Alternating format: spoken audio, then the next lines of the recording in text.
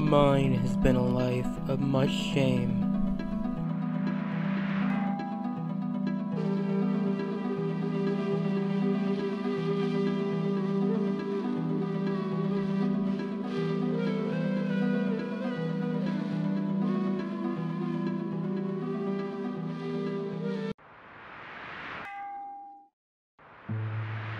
I've seen 3 pictures of him. The first is a photo of what I suppose might be called his childhood days, and appears to have been taken when he was around 10 years old. He stands at the edge of a garden pond, surrounded on all sides by a crowd of girls, his sisters and cousins I imagine, dressed in rough spun, striped Hakama trousers, head tilted 30 degrees to the left and with a hideous grin on his face. Hideous? I suppose that the less perceptive, those with no training in aesthetics, might plainly say, "My, what a cute boy." Empty praise, perhaps, but the child's grinning face does not possess a hint of what the vulgar call cuteness, or at least enough of it to save the remark from crude flattery. Yet anyone with the least experience in aesthetic matters would but glance at this photo before thrusting it away in disgust, as though it were a repulsive hairy caterpillar, muttering, "What an odious child." Truly, the more I gaze at this boy's grinning face, the more an inexplicable, disturbing sense of unease grows in me. Look there, it's not a smile. There isn't a trace of a smile on his face. The proof is in his hands, balled into tight fists. People don't smile with hands clenched in fists. It's a monkey's grin. The face has simply been twisted into an ugly mass of wrinkles. The expression is so strange, so oddly deformed, that I cannot help but recoil in revulsion. I'm tempted to call the figure Wrinkle Boy. Never in my life have I seen a child with such a peculiar expression. The second photo also reveals a face that has undergone a surprising transformation. He is a student now. It isn't clear if the picture is from high school or university, but either way, he is a startlingly beautiful youth. Yet, oddly, this photo also lacks the feel of a living, breathing person, dressed in his school uniform, a handkerchief peeking from his breast pocket. He is relaxed, legs crossed as he leans back in a rattan chair, and here too, he is smiling. This time, it is not a grin of a wrinkled monkey, but a finely crafted smile. Still, somehow it differs from the smile of a human being. It lacks something. The quiet sobriety of life, perhaps, or the weight of blood. It lacks substance possessing, instead the lightness, not of a bird, but of a feather. He is but a blank sheet of paper, smiling. From top to bottom, everything feels contrived. This is not mere affection that falls far short of the mark, nor is it just frivolity, flamboyance, or an attempt to appear charming. Clearly, he is not simply trying to appear fashionable. Yet, as I look at the photo more closely, I experience a vague disquiet, as if I were reading a ghost story. Never in my life have I seen such a peculiar, beautiful young man. The last photo is the most disturbing. I cannot guess his age. His hair is streaked here and there with gray. He sits at the corner of a filthy room. Behind him, the wall crumbles in 3 places, warming his hands over a small charcoal brazier. This time, he is not smiling. His face is empty of all expression. It is as though he were already dead, even as he sits there, with his hands held over the brazier. An ominous, inauspicious photo. And that is not the only disturbing element of the picture. He sits so close to the camera that I can make out each element of his face in detail. He possesses an unremarkable brow, with unremarkable wrinkles, unremarkable eyebrows, unremarkable eyes, unremarkable nose and chin. I give an exasperated sigh. His face isn't simply absent of expression, it fails to leave any impression at all. Nothing stands out. I gaze at the picture and then close my eyes. It's gone. I can see the walls and the small charcoal brazier, but the face, the protagonist of the room, has vanished, like the mist in the sunlight, and try though I might, I cannot bring it back. It is an unpaintable face, impossible to even caricature. Then I open my eyes. I don't even feel the fleeting joy of recognition. There is no, that's what he looked like, to be perfectly blunt. I cannot remember what he looks like even as I stare at the photo with my eyes wide open. There is only disgust, irritation, and the almost overpowering impulse to look away. Even the face of someone slipping into death holds some kind of expression, leaves some kind of mark, but maybe this is what it would be like if the head of the Carthos were sewn onto a human body. In any case, a vague sense of revulsion shivers up my spine. Never in my life have I seen a man with such a peculiar face.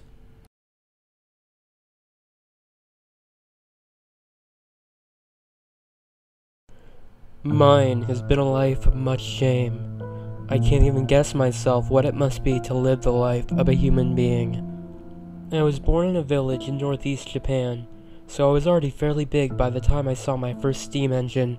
Back then, I didn't realize that the bridges in the station were there simply to let people cross the tracks and get to their platform.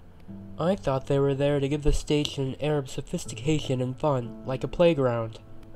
I maintained this notion for quite some time, and clambering up and down those stairs always seemed to me the height of refined entertainment. Surely, I thought, this was the most considerate of all the services provided by the railroad. When I eventually discovered that they were nothing more than the practical set-up stairs, my sense of delight vanished. Another time when I was a child, I saw an illustration of a subway. It never occurred to me that it might have been designed with some practical purpose in mind. I thought that people must have grown bored with riding above ground, and the underground trains were built to provide new and exciting ways to travel. I was a sickly child and oftenly was confined to my bed. I remember lying there, gazing at the sheets, the pillowcase, the quilt cover, and so on, wondering at their inspired designs. It wasn't until I was nearly 20 years old that I realized that these things actually had a practical purpose, and yet again I was grieved by the dismal parsimony of humankind. I never knew what it felt like to be truly hungry. No, I don't mean my family was so wealthy that I never wanted for the necessities in life, nothing so cliché as that. Rather, I mean I had absolutely no idea what the sensation of hunger felt like. I know it sounds strange, but even when I was hungry, I didn't know I was hungry. Whenever I got home from elementary or middle school, everyone would exclaim that I must be hungry. They remembered what it was like. They were always starving when they got back home from school, and would I like some glazed beans, a bit of cake, sweet buns? They made such a fuss that my inherent need to please others was roused, and muttering something about being hungry, I'd toss a handful of glazed beans into my mouth, but I never had the slightest inkling of what hunger was supposed to feel like. Of course I eat, and I eat a lot, but I have absolutely no memory of eating out of hunger. I like to eat unusual dishes, delicacies. When I go out, I eat everything put before me, even if I have to force it down. That's why meal times at home were truly the most wretched moments of my childhood. Ours was an old country-style house, and at mealtimes the entire household, some 10 people, formed 2 lines facing one another, a small tray set out before each person, and I, being the youngest, naturally sat at the very end of one of those lines in that gloomy dining room. The mere sight of my family eating their lunch in silence was enough to send shivers down my spine. Worse still, being a country household, we had the same thing every day. There were no unusual dishes, no delicacies, nor, indeed, any hope for them, so I came to live in terror at mealtimes, sitting at the very end of that gloomy row of trays, shivering in the cold as I picked up a few grains of rice at a time, shoving them into my mouth.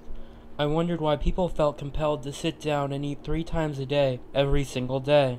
Everyone wore such solemn expressions as they ate that I began to entertain the notion that maybe this was some kind of ritual. Perhaps, I thought, this was some sort of prayer, this active gathering in the dreary dining room, all in a row, eyes downcast 3 times a day, every day, always at the same time, trays lined up precisely, chewing food in silence, whether we wanted to or not. Perhaps it was a ritual to placate the teeming spirits that filled the house. When people told me I'd die if I didn't eat, I thought they were just making mean threats. Still, that superstition, even now I can't help but think of it as such, filled me with dread. People die if they don't eat, so they work. They have to eat. Nothing seemed more impenetrable, incomprehensible, or menacing to me than this. It seems that I will end my days having never understood anything at all about the lives of human beings. I fear my idea of happiness is completely at odds with everyone else's idea of happiness. This fear consumes me, sometimes making me twist and turn at night, groaning in agony, driving me to the brink of insanity. Am I happy? Ever since I was a small child, people have been telling me how fortunate I am, but for my part, I felt like I was in hell, and the ones saying I was fortunate seemed incomparably and immeasurably happier than I was. I have sometimes thought that I have been burdened with a pack of 10 misfortunes, any one of which, if borne by my neighbor, would be enough to make a murderer of him. In the end, I just don't understand. I cannot understand the kind of degree of suffering what other people experience. Perhaps their practical suffering, the kind relieved by eating, is in fact the most extreme form of suffering. Perhaps it is suffering so ghastly, like the tortures of the deepest circles of hell, that my 10 curses pale to insignificance beside it. I don't know yet. If that were the case, how can they endure it? How do they make it through each day without succumbing, without despairing, without committing suicide, even as they go on arguing about politics? Could they be such thoroughgoing egotists, so certain that this is the way things are supposed to be, that they have never once doubted themselves? If so, I suppose it might be easier to bear. I wonder if that simply is the way human beings are, and that this is what makes them happy. I just don't know. I wonder if they could sleep soundly at night, if they awake refreshed in the morning. What do they dream about? What are they thinking about when they are walking down the street? Money? Surely that can't be the only thing. I recall someone saying that people live to eat, but I've never heard anyone say that people live for money, yet in the right circumstances. But no, I don't understand that either. The more I think about it, the less I understand, and the more I find myself assailed by the terrifying, disquieting idea that I am alone and utterly different. I can barely talk to human beings. I have no idea what to say or how to say it. That's when I hit upon the idea of my clowning. It was my final attempt to give affection to humanity. Even though I lived in abject terror of people, I couldn't abandon them entirely, so I used single, tenuous thread of clowning to retain my connection to them. On the surface, a grin never left my face, but on the inside, I was locked in desperate struggle, walking a tightrope, bathed in sweat, the danger of disaster ever imminent as I entertained them. From the time I was a child, I have no conception of the suffering of others or what was going on in their minds as they went about their lives, even among my own family. Terrified and unable to endure the relentless awkwardness of human interaction, I found that, without realizing it, I had transformed into an accomplished clown. Before I knew it, I had become a child incapable of uttering a single word of truth. When I look at my family photographs from this time, every one of them is wearing a somber expression, but I alone, without fail, have my face twisted into a peculiar grin. This is one example of my childish, pathetic clowning. What's more, I never talked back when scolded by my parents, not even once. The smallest scolding seemed to me a deafening thunderclap, and it knocked me down with such tremendous force I thought I might go mad. Far from being able to talk back, such scoldings were like the pronouncement of some profound truth, echoing down the generations and across endless ages. Since I lacked the strength to embody that truth, even at that age, I had already begun to suspect I might be incapable of living among human beings. I was incapable of arguing with others, nor could I stand up for myself. If someone criticized me, my first thought was that the other person must be right, utterly and entirely. I must have made a terrible mistake. It couldn't be clearer. I endured such attacks in meek silence, but on the inside, I writhed in agony, near mad with terror. Of course nobody likes being criticized and yelled at, but in my case, I thought I glimpsed a terrifying animal nature in those angry faces, far more frightening and dreadful than any lion, crocodile, or dragon. Though usually concealed, a fit of rage might suddenly tear away the veil, just as a cow dozing idly in a pasture suddenly cracks its tail, obliterating a horsefly with a single blow. My hair stood on end, and a shiver ran down my spine, when I thought that possessing this instinct might be a necessary condition for living among humans. I came close to despair. I lived in quivering terror of people, and since I had no confidence whatsoever in my ability to speak or behave like a human being, I gathered up all my fears and anxieties and concealed them in a box deep inside my breast. I took enormous pains to conceal my melancholy and nervousness, and devoted myself instead to cultivating an air of innocent good cheer. Thus, little by little, I was transformed into an eccentric clown. I would do anything so long as it made people laugh. It didn't matter what. If I could make them laugh, I reasoned, they might not care that I really didn't fit into their lives. Above all else, I had to avoid sticking out. I had to avoid becoming an eyesore to those human beings. I am nothing. I am the wind, the sky. Such were my thoughts as I strove to entertain my family with my clowning. I played the clown desperately, even for the maids and the servants, as they seemed to me far more incomprehensible and terrifying than my own family. Once, at the height of summer, I put a red woolen sweater on under my cotton robe and marched up and down the hallway, making everyone in the house laugh. Even my eldest brother, Dad, when rarely seen to smile, burst out laughing as though he found the sight too delightful for words, called out to me saying, "Really, Yo-chan, I don't think that suits you." What's that? I may have played the eccentric, but I wasn't such a fool that I couldn't tell hot from cold, and I certainly wasn't going to walk around in a wool sweater. I'd taken my sister's woolen leggings and pulling them onto my arms, let the ends peek out from my sleeves to make it look like I was wearing a sweater. My father was often away on business and kept a villa in the Sakuragi district of Ueno in Tokyo, where he spent the greater part of each month. Whenever he came home, he always brought a mountain of presents for the whole family, even bringing some for our distant relatives. I suppose it was sort of a hobby for him.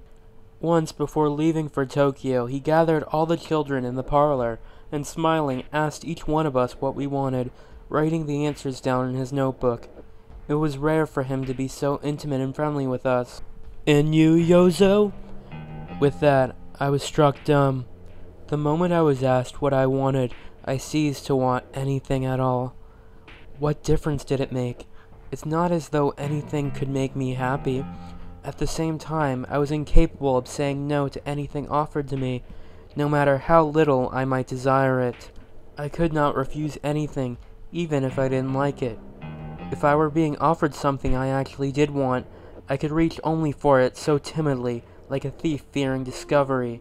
A bitter taste in my mouth as I writhed with indescribable terror. I lacked even the ability to choose one thing over another. I suppose that this failing was one of the causes of what later became my life of shame. I just stood there, squirming silently as Father grew irritated. "A book, I suppose?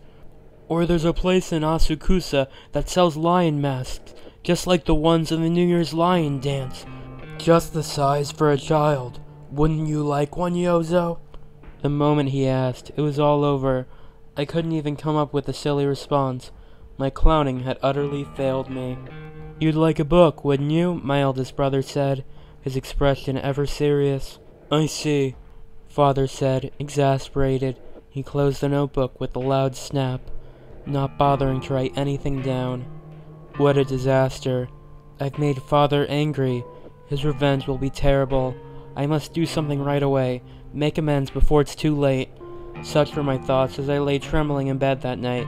I slipped from under my blankets and snuck down to the parlor, where I slid open the drawer containing Father's notebook, rifling through the pages until I found the list of presents. I licked the tip of a pencil and wrote, "Lion Mask," before sneaking back to bed. I didn't want the mask at all. On the contrary, I'd have preferred the book. But I knew that Father wanted to get me the mask, And the whole purpose of this late-night adventure, the sneaking into the parlor, and so on, was to ingratiate myself with him to restore his good mood. In the end, just as I expected, my extreme measures met with resounding success. When Father got back from Tokyo, I heard his booming voice from my room, telling Mother all about it. "So, I'm at the shop, and I opened my notebook, and there was, see right here, lion mask, not my handwriting either. What's this, I think? I stood there trying to puzzle it out when it finally hit me. It's one of Yozo's pranks. He just grinned and stood there, like a lump, but he must have really wanted the mask so badly he couldn't help himself. He's an odd one, all right. Pretends he can't decide, but then, there it is, in black and white. If he wanted it so much, all he had to do was say so. I burst out laughing right there in the shop. Call him down right away." Another time I gathered all the maids and servants into a Western-style room and had one of the servants pound away on the piano. We may have been out in the country, but we possessed all the accoutrements of a respectable household, as I ran around in circles, whooping in an Indian dance, and making everyone laugh. One of my older brothers got his camera out and took a photograph of me. When the photo was developed, you could see my tiny penis peeking out from between the folds of the loincloth. I'd worn a thin calico cloth, typically used for wrapping packages, and this only served to bring the whole household down in the gales of laughter yet again. I suppose that this too qualifies as one of my most surprising successes. In addition to the dozen or so monthly boys' magazines I subscribed to, I ordered various books from Tokyo that I read on my own. So I knew all the stories of Professor Nonsense and Dr. Whatsit and so on by heart. I also knew all sorts of ghost stories, transcriptions of famous storytellers, scary stories from old Edo, and more, all of which meant I was never lacking in material. I kept my family laughing by saying the most outrageous things with a perfectly straight face. But oh, what of my schooling? I was also on the verge of being respected at school. The idea of being respected utterly terrified me. To me, being respected meant fooling everyone with a near-perfect deception until someone, some omniscient, omnipotent person saw right through me, crushing my facade into a handful of dust and condemning me to a shame worse than death. That was my definition of respect. Even if I managed to deceive people and gain their respect, eventually someone would find out and others would soon learn the truth. How terrible would their anger and revenge be once they realized they'd been duped? The mere thought of it made my hair stand on end. I was in danger of being respected less because I came from a wealthy family than because I was, as they say, brainy. I was a sickly child, so it wasn't unusual for me to miss a month or two of school at a time, confined to my bed. Once I missed nearly an entire year of classes. Yet, when the year came to an end, I'd ride to school in a rickshaw and take my exams where, still weak from my illness, I'd score at the top of my class. Even when I wasn't sick, I never studied and spent all my time in class drawing cartoons. I showed them to my classmates during recess, narrating as I went and making everyone roar with laughter. When we had to write compositions, I always wrote funny stories, even when the teachers told me not to do so. I knew they secretly looked forward to them. One day I handed in a story written in a tragic vein about how I took the train to Tokyo with Mother and mistaking the spittoon in the corridor for a chamber pot, and I peed in it by mistake. I knew it was a spittoon all along. I only did it to make a show of my childlike innocence, certain it would make the teacher laugh. I snuck out of the classroom as soon as he left and followed at a distance as he walked down the hallway. As soon as he was outside the classroom, he pulled my composition out from among my classmates and read, reading as he walked. Began to chuckle, he stepped into the teacher's lounge, and no doubt, having reached the end of the story, burst out laughing, tears streaming from his eyes. I saw him pass the story around to the other teachers. I could not have been more satisfied with the result. A scamp. I had succeeded in presenting myself as a scamp. I had successfully avoided being respected. When grades came out, I got 10 out of 10 in everything except the behavior, in which I received 6s or 7s. This too was a source of no small amusement in my home. My true nature, however, was nearly the antithesis of a scamp. Young though I was, I had already been violated and exposed to the most desolate things by our maids and servants. To this day, I maintain that performing such acts on a small child is the vilest, the crudest, and the cruelest crime that one human being can perpetrate on another. Yet, I endured it. Sometimes I even laughed, weakly, thinking that in this, I discovered yet another of those special qualities peculiar to human beings. Had I been in the habit of telling the truth, I might have gone to mother or father without shame, telling them of these crimes and begging for their help. Yet, even my mother and father were incomprehensible to me. Appealing to human beings for help, the idea was laughable. Even had I appealed to father, to mother, to a policeman, to the government, wouldn't those people adept as getting their own way just make up some story or other, and that would be the end of the matter? I knew all too well that I would never get a fair hearing. In the end, there was no use in appealing to others for help. All I could do, I thought, was to keep silent, to endure, and to persist with my clowning. What's that, you say? That I have no faith in humanity? Since when did I convert to Christianity? When did I start believing that all people are sinners? Perhaps some people will scorn me that way. But why should a lack of faith in humans lead you straight down the path to religion? Even the people that mock me. Don't they live their lives happily with never a thought for Jehovah or any deity, despite distrusting and being distrusted by everyone around them? This was also when I was very young. But one time a famous person from my father's political party came to town to give a speech, and a group of servants took me to see it.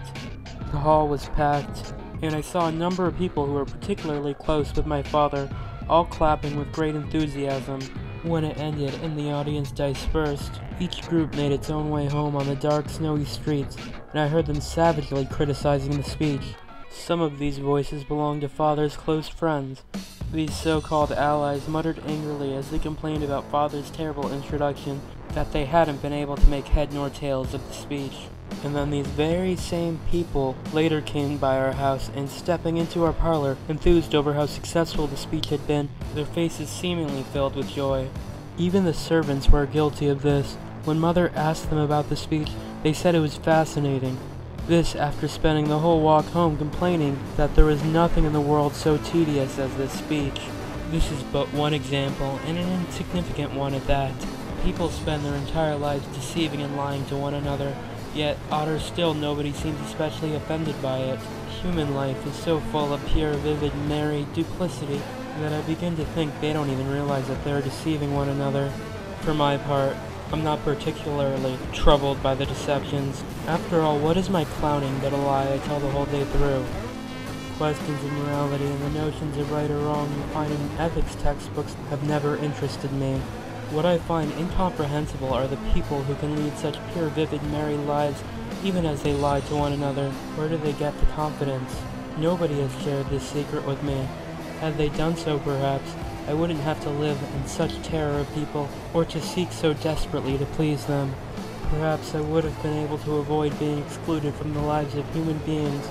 Perhaps I would have been able to live my life without tasting the distrust of others, or because of Christianity that I was unable to seek help even when the servants inflicted their hateful crimes upon me. It was because of human beings had sealed their hard-shelled trust against me, against this I known as Yozo. Even mother and father sometimes did things that were incomprehensible to me. It seems to me that women have an instinctive ability to sniff out the scent of my isolation, my inability to appeal to others. That, I think, is one of the factors that led to me being taken advantage of at various times in the later years. To women, I was a man who could be trusted with the secret of their love.